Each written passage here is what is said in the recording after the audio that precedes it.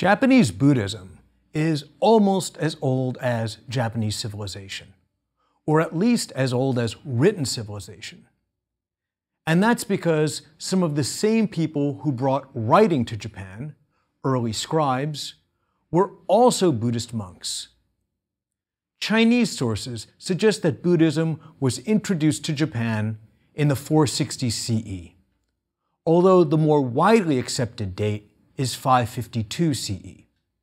That's when the king of Baekje sent a mission to Japan, a mission that included monks, nuns, and Buddhist texts. In either case, whether it's the 460s or the 550s or somewhere in between, Japanese Buddhism is about as old as the earliest written records in Japan. So what was Buddhism, and why was it appealing in ancient Japan? Well, by the time Buddhism got to Japan, it was already a millennium old. Buddhism had emerged from Hinduism in North India in roughly the 5th century BCE. The exact historical origins of Buddhism are much murkier than those of Christianity or Islam or Confucianism. But Buddhism spread up into China and then the Korean Peninsula, and by the time it reached Japan, it was a mature religion that had already split into multiple sects. And those sects disagreed on some key points of doctrine. But across all those ancient sects, we can find a few core ideas that were held in common. First, Buddhism assumes reincarnation. You will be reborn after you die, which sounds great. But in Buddhism, this is actually a bad thing, because ordinary lives are full of decay and loss. Here's a quick rundown of why reincarnation stinks. Imagine every possible measure of success.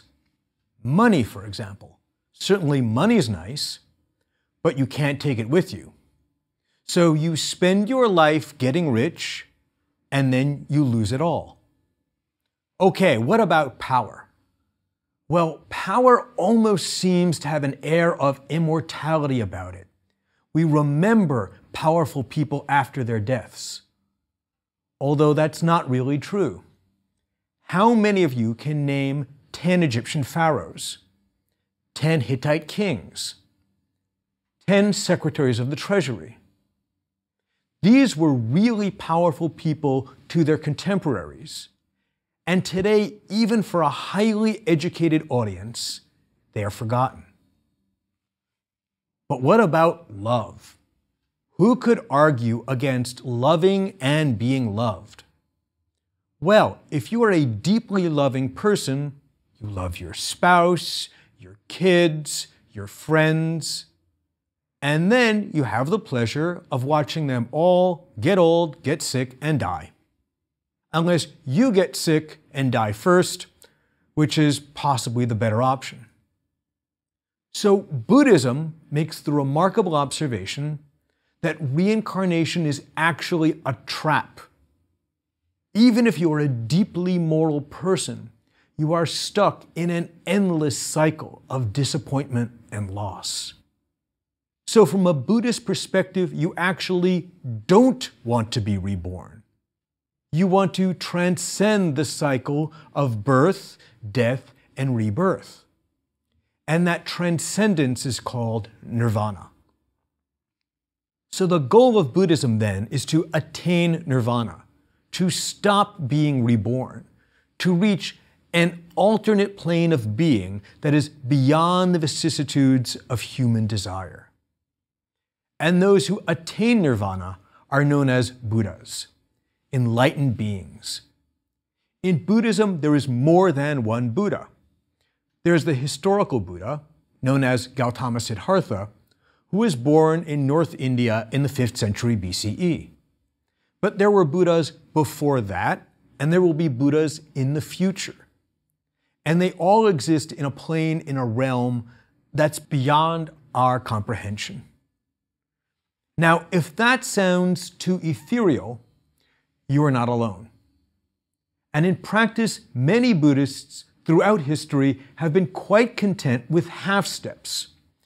So while the ultimate goal might be achieving nirvana, in practice, many people have been quite content with more modest goals, like maybe a few hundred really good reincarnations, maybe richer and more handsome, more powerful each time. And then I'll get around to attaining nirvana and become a Buddha. Many of you probably know St. Augustine's famous prayer, "Grant me chastity and continence, but not yet." Well, many Buddhists think the same about nirvana. And as we'll see, Buddhism has room for those more modest expectations. So what do you do as a Buddhist to move along spiritually?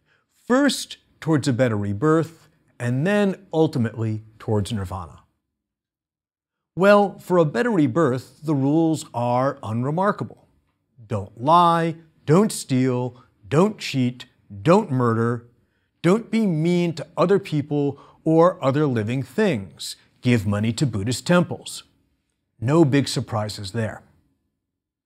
What's more intriguing is how Buddhism treats the higher stages of wisdom, the path from being a good ordinary person to a truly enlightened being. One of the central tenets of Buddhism is that desire leads us astray and makes us crazy. We all want money and power and love, and we all secretly dread losing those things. And we all secretly know we are going to lose them when we die. So at some level, we all know that we are rushing around doing pointless things. And in Buddhism, inner peace comes from accepting the transience of everything, accepting that we will lose everything and therefore not trying to hold on. But Buddhism goes further. If everything is transient and desire leads you to ignore that, then desire blinds you to reality. It's not just that desire makes you do stupid things, it stops you from perceiving reality. What our senses tell us about the world, what we think is real, well, that's actually just a mix of our hopes and fears. The real world is actually something completely different. Some of this thinking appears secondhand in the Star Wars movies. George Lucas, the creator of Star Wars, calls himself a Buddhist Methodist, and he made the Jedi Knights a bit like Buddhist monks. So remember when Luke has crashed his X-Wing in a swamp, and Yoda teaches Luke that with a clear mind you can lift a spaceship out of the swamp? And Luke doesn't believe his eyes. And Yoda says, "That's your problem, believing your eyes. Instead, you need to use the Force." Well, that last part, use the Force, is just a Star Wars version of what Buddhists would call the power of a clear mind. But both for Buddhist monks and Jedi Knights, our senses are a bad guide to reality. We need Buddhist insight to know what's really real. And many things that seem logical at first are just symptoms of an unenlightened, distracted mind. Which brings us to an important question. How do you get that wonderfully clear mind? How do you attain enlightenment and become a Buddha? Well, in ancient Japan, that path to Buddhist wisdom was overwhelmingly associated with monastic life, monasteries and abbeys. Monks and nuns separated themselves from worldly desire. They ate a Spartan diet. They avoided animal products in order to avoid killing other sentient beings. They abstained from sex, alcohol, and most worldly temptations. They also meditated and studied sutras, transcriptions of lectures by wise monks and by Gautama Siddhartha. Now, as I've noted, Buddhism arrived in Japan sometime around the 6th century. and for the next 3 centuries, it was actively promoted by Japanese rulers. But why did rulers find this essentially monastic tradition so appealing? Why did they promote it? Well, first, promoting Buddhism was just part of what civilized kings did in East Asia. They did it in the Tang Dynasty, they did it in Tang China and in Korea, and Japanese monarchs followed suit. So as part of the Ritsuryo state, the imperial court ordered the construction of monasteries and abbeys, and the printing of Buddhist texts. But in addition to just looking civilized, ancient Japanese monarchs hoped that the promotion of Buddhism would win them divine protection. Remember, what seems obvious to the unenlightened mind is actually an illusion. And what seems impossible to the unenlightened mind is actually easy for someone approaching Buddhahood. And at the risk of invoking Star Wars again, things that seem like magic to the pedestrian mind, well, that's just what Jedi do. They make things fly around with their minds. So for ancient Japanese rulers, promoting Buddhism, supporting Buddhist clergy could seem like almost magical protection. This idea is explicit in texts like the Sutra of the Golden Light. According to that text, the Buddha was delivering an explanation of the path to enlightenment. And when he finished, 4 great kings who were listening took a vow. They pledged that if any future king propagated and studied this Buddhist teaching, they would give him assistance by freeing his land from pestilence, by giving him and his subjects longevity, by making his soldiers strong, and by bringing harmony to his lands. And then the Buddha responded by saying, "Wonderful.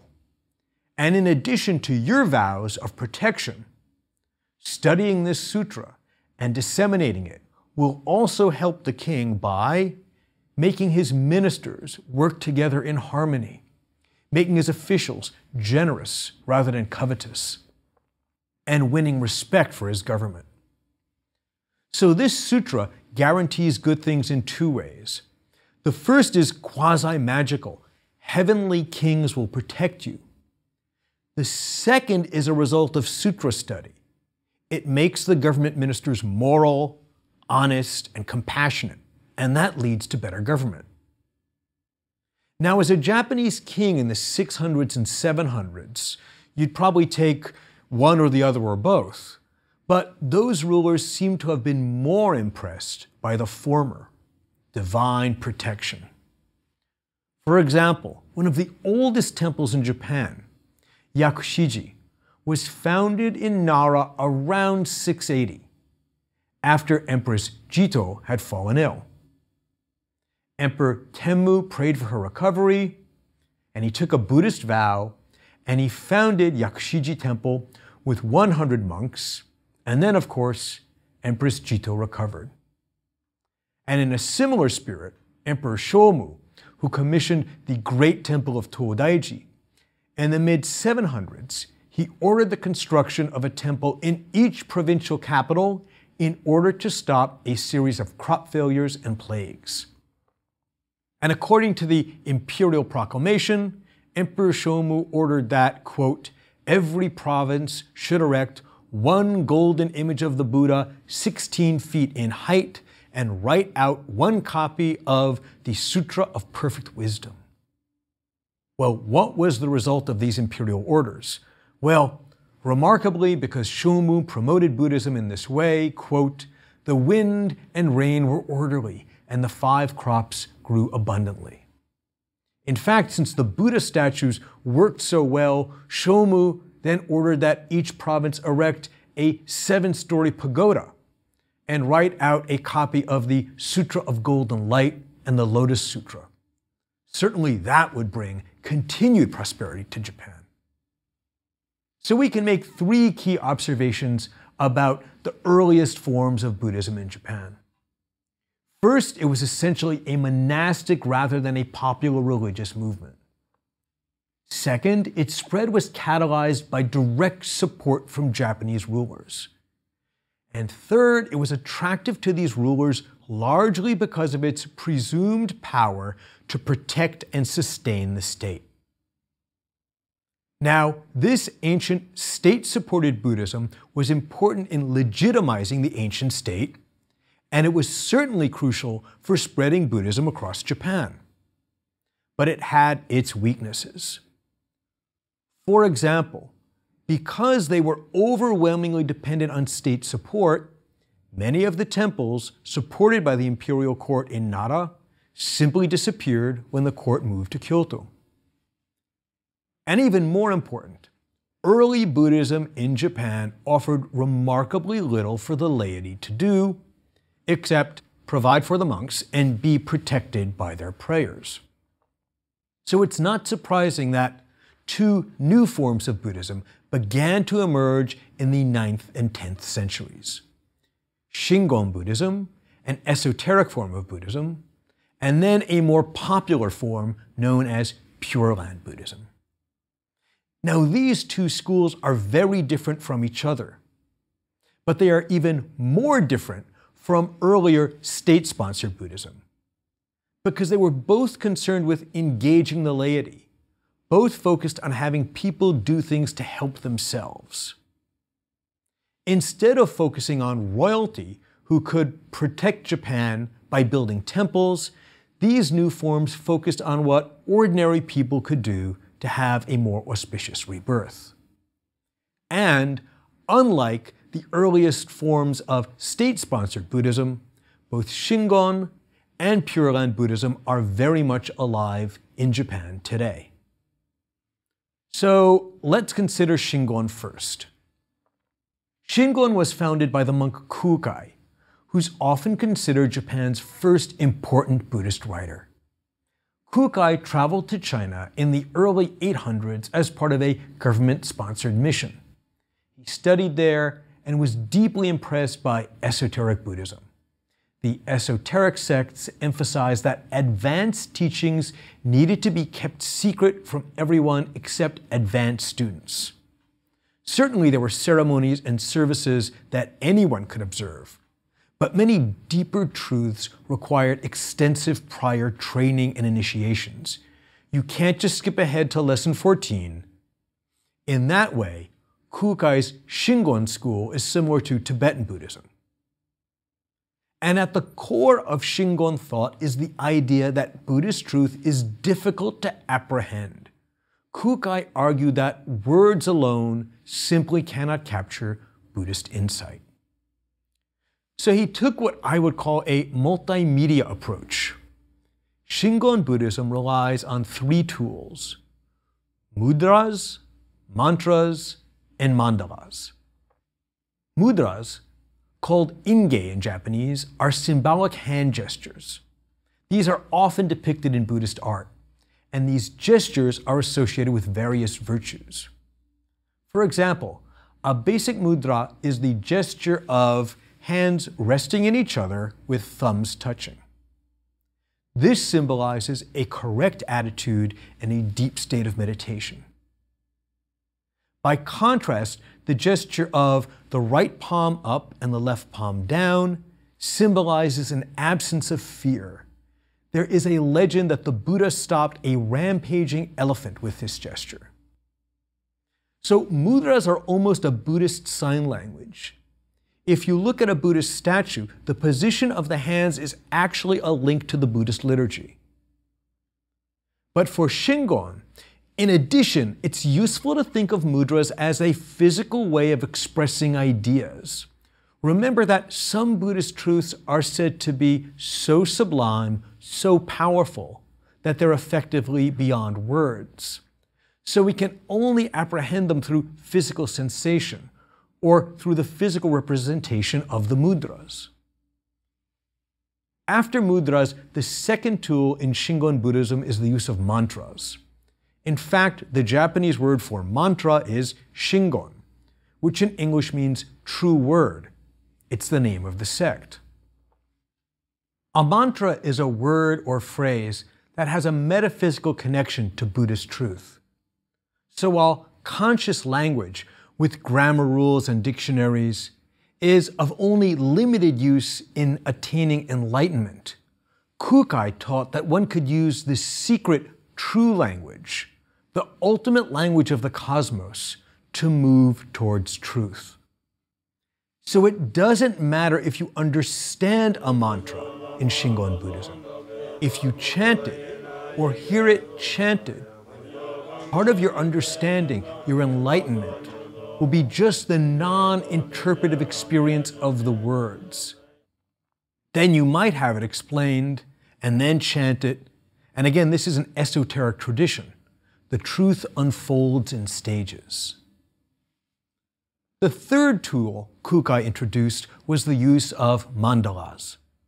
Mandalas are extremely detailed paintings, or sometimes groups of sculptures, showing the relationship of hundreds of Buddhas and sages.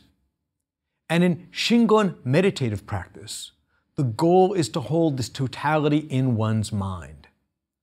For example, one of the most revered mandalas in the Shingon tradition is the so-called womb mandala. And it's incredibly rich and detailed, with literally dozens of different manifestations of the Buddha and Buddhist sages. Just the center of the mandala has 9 different aspects of the Buddha. In the middle is Dainichi, the most ethereal and intangible of all the Buddhas. Dainichi is the Buddha of all places and all times, the Buddha of the past, the present, and the future. Dainichi actually means great sun, and he was therefore associated with Amaterasu, the sun goddess. That's one great example of how Buddhism and Shintoism coexisted for centuries. Now, in the mandala, just below Dainichi is Amida, the Buddha of the past. As we'll see in a moment, there emerged an entire sect of Buddhism devoted to Amida. Now, below Dainichi's right knee is Kannon. Kannon almost became a Buddha, but he heard the suffering of less enlightened humans, and so he stopped just short of full Buddhahood. And so he's in a special space. He's almost a Buddha, but he's also attuned to human suffering because he didn't fully achieve nirvana and therefore didn't fully leave our human level of existence.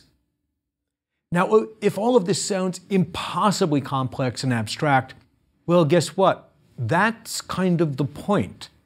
Shingon Buddhism revels in that complexity. If it were easy to explain, it wouldn't be Shingon Buddhism. But imagine that your meditation practice involves trying to keep an image this complex and rich in your mind. Not just all of these Buddhas, but all the details of the robes of each Buddha, the mudras of each Buddha. So clearly, Shingon Buddhism is strikingly different from Zen. In Zen, the goal is to clear your mind to think about nothing. In Shingon, you push out the distractions of the secular world by putting in complex images of the celestial world.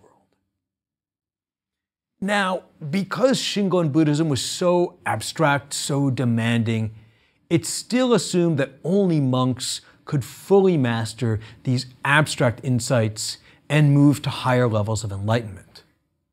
But this vision of deep and profound truths was compelling enough that Shingon was able to survive without state support. Wealthy patrons agreed to support Shingon, and in return they could watch Shingon ceremonies. And if you ever get the chance to observe a Shingon Goma fire ritual, do so. The chanting and the huge flames have a trance-inducing power. It's compelling even if you don't understand a word of the chanting, which again is part of the point of Shingon. We need to add mystical experiences to our basic sense of reason. And Shingon patrons could also be buried in Shingon cemeteries, and that ensured a more auspicious rebirth. And as a result, the Shingon Spiritual Center at Mount Koyasan, is a truly remarkable place.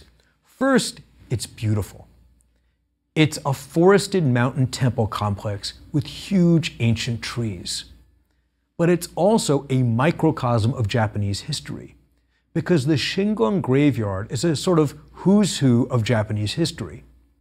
Starting in the 800s and continuing to the present day, there are grave sites for some of the most powerful and storied families in Japanese history, including imperial courtiers and great warlords, and then modern institutional grave sites, like the corporate memorial sites for the Nissan Motor Corporation and the Japan Professional Photographers Society.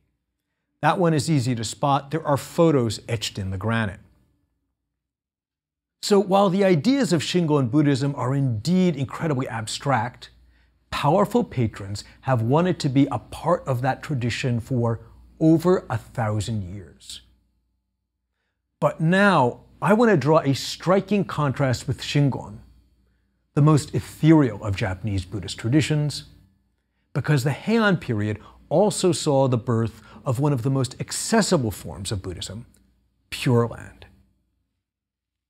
Pure Land Buddhism was popularized in Japan in the late 900s by a monk named Genshin. And Genshin's message was simple: the wicked go to hell. And there they are brutally tortured in ways that relate to their iniquities on earth. For example, if you killed someone in your human life, then in hell you would be ripped apart by swords. If you killed something and cooked it and ate it, then you would be boiled in a vat for eternity. Genshin's account of these horrific torments was extremely popular in the Heian period, and there were illustrated versions called Hell Scrolls that graphically illustrated the torments he described. So, like the great Italian poet Dante, Genshin created visions of hell that would inspire art for centuries. But Genshin's vision of hell was balanced by his understanding of salvation. According to Genshin, Amida, that Buddha just below Dainichi in the mandala, that Buddha was ready to save you from hell. According to Genshin, Amida had once taken a vow, back in the ancient past when he was only a monk. And he vowed that as part of his own path to Buddhist enlightenment, he would ease the suffering of any human who called out to him for help. He promised to take those people to a special paradise, the Pure Land. And then he did indeed achieve enlightenment. And so, of course, he kept his vow. So you can avoid going to hell by calling out to Amida. And that emphasis on salvation made Amida Buddhism, or Pure Land Buddhism, a great complement for other forms of Buddhism, like Shingon. If you're on your deathbed, regretting a life of sin and dissipation, Shingon is probably cold comfort.